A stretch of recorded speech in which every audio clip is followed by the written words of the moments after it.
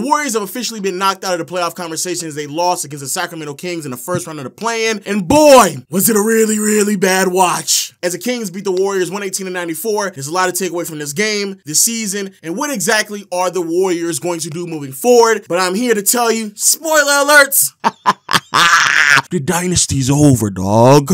And trust me, I know we watched it live on playback.tv/Lowe's Room, and we're going to be watching every single game live throughout this postseason run, so make sure you go check me out over there. But Curry tonight held to 22 points, though he did shoot efficiently from the field behind the arc and got to the free throw line 3 times, made all 3 of them. But still, his level of impactfulness wasn't where it's normally at. 2 assists, 4 rebounds, and turning the ball over 6 times really hurt this team immensely. And the reason for this is because Curry is really effectively the only player on the floor that could create for himself and others, and honestly that has been an ongoing conversation not only for this entire season but also how they lost last year as well. But what the rest of the team did really puts the nail in the coffin around the idea and the biggest problem with the Golden State Warriors. Wiggins being held to 12 points on 11 shot attempts, Kuminga putting up 16 points on 15 shot attempts, B-Pod being held to 5 points in 24 minutes, Chris Paul only shooting 1 for 3 from the field, and the most noteworthy one was Klay Thompson going 0 for 10 from the field, 0 for 6 from behind the arc, and having a scoreless 31-minute game. It was a horrifically bad, terrible game and a must-win situation for Klay Thompson, and man, it was really hard to watch that performance, especially knowing what that could potentially mean for him moving forward. There is a genuine question to be asked if this is the last time do we see the big 3 together out in the Golden State Warriors, or are they going to bring back Klay Thompson, because that has been the elephant in the room for the last like 18 months now. But before we get into that, a much bigger problem that we've seen all season long, because there has been a lot. First, we have the Curry conundrum, or really just overly depending on a 36-year-old who honestly just cannot carry this franchise for any longer. Throughout this entire season, it was very prevalent and obvious that Curry was going through a regression. He had highs that looked really, really good, but also lows that left a lot of people concerned, including myself. The most noteworthy dip in production was seen in the last 25 games in the regular season, or more specifically speaking, post-All-Star break, as Curry in the last 25 games in the season was held to 23 points, 5 assists, 4.5 rebounds, turning the ball over 2.5 times, but shooting splits of 42, 38, and 90 certainly isn't what we're accustomed to with Curry. To see that level of dip and regression in production is certainly concerning. Now, to be fair to Curry, I don't personally think that it's his fault. When you're 36, you're going to start to see some type of regression. So I don't even really blame Curry. I blame the roster construction of this team. As someone who's been critical of what this franchise has done post Kevin Durant era, I truly believe the Golden State Warriors front office screwed this man Curry out of a competent roster. This is an organization that had the opportunity to reconstruct this roster in the latter half of Curry, Dre, and Klay's prime, but instead what they decided to do was keep the draft picks, draft young players, and hope that it panned out, and unfortunately it just didn't, especially this season as you had to struggle immensely with the lack of talent on this roster, having to rely on young, inexperienced players like Kuminga, Moses Moody, even as far as rookies such as B-Pods and TJD. It certainly wasn't the greatest idea going into the season, but that's honestly what they were left with by the end of the year. And yes, for the people out there who are going to criticize Steve Kerr for not playing some of these young players earlier on, trust me, I believe it. I agree with you, especially when it comes to Kuminga, because it's crazy to me that he had Kuminga sitting on the bench in the beginning of the season. That was wild. That was crazy. Trust me when I say there were certainly games lost because of that. And in the Western Conference, where every single game matters, you want to be able to maximize who these players are. However, newsflash for a lot of Warrior fans who just want to put Steve Kerr underneath the bus. Sorry to tell you, dog, those players were not really going to manifest anything in a postseason setting because of their inexperience. But honestly, I just cannot blame Steve Kerr or put all the blame on Steve Kerr for not playing young players when effectively you're telling me that the best answer for a lot of the problems that the Warriors had was playing rookies and second and third year players. That does not make any sense at all. And so because of the lack of talent, Steph Curry had to do way more than he would normally have to do throughout the entire year. He just wasn't able to do it. It's something that needed to be addressed. And honestly, I just don't know what they're going to do moving forward, because they had the opportunity to address this concern by going after talent, but instead they decided to draft young players that turned out to be Kuminga, Wiseman, and Jordan Poole, which just isn't suffice enough at all. So until they fix that problem, there will forever be a ceiling on what this Warriors team is going to look like moving forward, which is a huge reason why I believe that is the biggest problem with the Warriors. But after that, there is another massive problem, and it goes by the name of Draymond Green. Now, as much as this may pain me, especially because I don't believe that Draymond will be remembered as favorably as as he should be. People don't thoroughly understand the essence and the impact that Draymond has on a night-to-night basis. But also, there is a lot of other impact that we have to talk about Draymond that has been completely negative, completely detrimental, from pushing Kevin Durant away from the team, knocking the talent out of Jordan Poole and effectively forcing them to trade him away, and even this year in particular, by removing himself from the lineup for basically a month and a half of basketball because he couldn't keep his hands to himself, knocking out Yusuf Nurkic early this year and having that man Rudy Gobert in a chokehold. Actually, shout out to Bareface. If you want to get your shirt, man, go check out the link in the description, man. A whole bunch of crazy shirts out there. Go check them out. But Draymond being erratic, being someone you cannot trust, being someone who's been a detriment as impactful as he is on the floor, he has to be on the floor. And him missing that many games in a Western Conference where effectively standings and seedings was basically resulted into a difference of 1 or 2 games, only playing 55 games and forcing Steve Kerr and everybody else to pick up the slack and figure out what's the solution to the lack of defensive interior presence that we have is something that he has to hold with this team. And again, it's not just this season, him stepping on Sabonis last year, all of the techs that he picked up throughout the 2016 run. So by the time you got into the finals, one more tech meant that he was going to miss an entire game in the finals. All these are things that have negatively impacted what the Warriors' result is going to look like by the end of the year, and that cannot be ignored. But of course, it doesn't stop there because you have the whole conversation with Andrew Wiggins and Klay Thompson. Now, when it comes to Wiggins, honestly, I don't know what happened. 2 years ago, we're talking about an all-star, fringe all-star caliber player who was out there, one of the best 3-and-D options in the NBA, having a great POA, and someone who can effectively score points on the other side of the floor is something that everybody wants. It made sense for Wiggins to be a high commodity, especially after that postseason run where he had great moments defending Jason Tatum in the NBA Finals. After that run, a lot of people didn't really think it was that crazy. Bro, the fall off has been remarkable. It needs to be studied, my dog.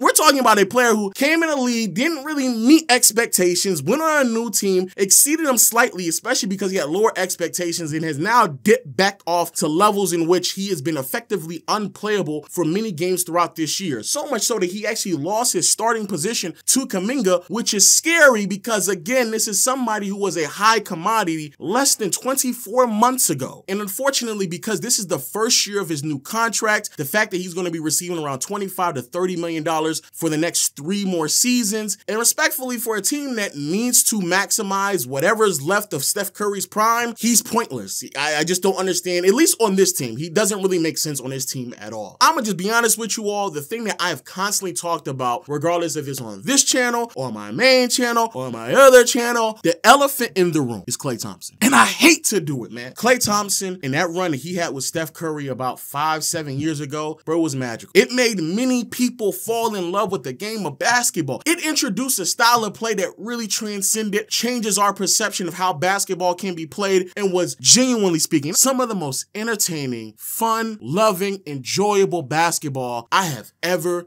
seen in my life. But unfortunately, brother, you're washed. You're done. You're cooked. It's tough to admit, but we have to have this heart of heart, Klay. It's time to hang it up, man. Your days as a starter, that stuff is out the window. This is by far your worst shooting season of your career. The moments that you've had throughout this season was hard to watch. You lost your starting position to B-Pods, a rookie, and you can't even say that you weren't given the opportunity to start. You can't even say that no one entrusted you to do what needs to be done, because they did. They did. And what's even worse is that when you were coming off the bench, actually looked way better. It was some of the best basketball you've ever played all season long. In the last 28 games, where half of these games you were coming off the bench, 19 points, 2 assists, 3 rebounds, shooting splits of 46, 42, 95, with you attempting 10 threes. But your minutes got cut down to 28 a game. That's you now. You played great. You were very productive, but you're just not a starter anymore. You're not providing the same value defensively. You can't create as much space that you used to. The shot isn't always there. You're the definition of somebody who should be coming off the bench. And you know what? That's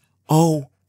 But the reason why this is such an uncomfortable conversation is not just because this is somebody that we all at one time love to watch. Unless you're like a Houston Rocket fan, then at that point, I get it. Maybe you may not enjoy him because the way that he was torching your team. OKC fan, I can see it. If you're a LeBron fan, I can see it because he definitely, he had his moments against y'all. I can see that. But it's not just that. It's the uncomfortable conversation of finances. And that's where a lot of people are leaning towards, that we possibly have seen the last game of the Big Three. 43. Because as I've been telling you all year long, at the trade deadline, the conversation was, what exactly is this team going to do? What they're going to do with Klay Thompson. $43 million he made this year, but he's on an expiring contracts. So then the question was, hey, are we actually going to bring back this player to this team? A player that will never, ever, ever be someone that we can consistently rely on anymore through any deep postseason run, especially for a team that needs another scorer, another creator, somebody that can alleviate a lot of that pressure off of Curry. Does it make sense for us to bring him back? And if we do we give him the loyalty contract? Do we give him that type of money just to show him like, hey man, we ride together, we die together, we win together, we lose together, I'm here with you thick and thin? Or do we have real conversations about where we are financially? For those who do not know, this is a team that has committed over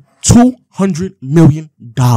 200 M's. Next year, they already have $174 million committed, and both Moody and Kuminga have to receive their rookie extensions. Sure, Chris Paul, his money is not guaranteed completely, but you still want to juggle that money to go out there and get somebody else if necessary. So you might trade him for the 30 M, but whoever you receive back is also going to receive around 30 M's. This is a team that rolled the dice on a bunch of young players, and to be fair to them, Jordan Poole, he worked out in that one run back in 2022, won a championship, was really able to organize the offense and looked great in the first round. Next year, not so much. And now this year in Washington, ooh, wow. James Wiseman might genuinely be the biggest bust that we've seen probably since either Ben Simmons or Anthony Bennett. We're talking about a top 3 draft pick that is unplayable for a Detroit Pistons team that was on a historically bad losing stretch. Ooh. And now you have to hope that a 21, 22-year-old Kuminga, a 24, 25-year-old rookie in TJD will see noticeable improvements, and B-Pods can continue to grow and emerge into a quality player within the next year or two. I'm here to tell you it's not happening. At the end of the day, this is a team that's going to have to overly depend on a 36, next year will be 37-year-old 6'3" guard. That's just not it. Bro, this Western Conference is vicious. It's treacherous. Steve Kerr could have played better lineups, better rotation, and played some of these young players earlier, but that still doesn't remove the fact that you don't have another second scoring option that's consistent.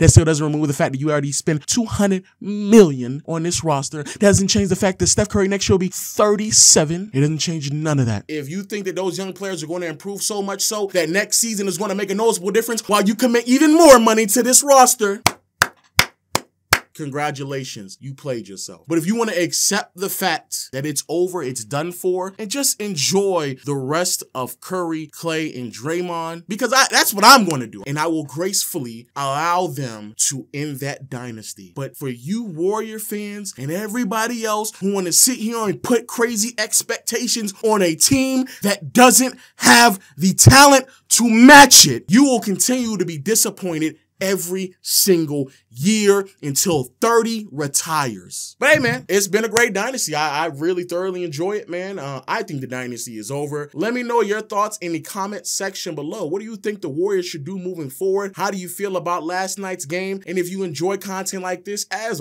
always, hit the subscribe button, notification bell. If you want to watch games with me live, make sure you go to playback.tv/Lowe's Room. And if you want to cop some merch, link is in the description. Peace.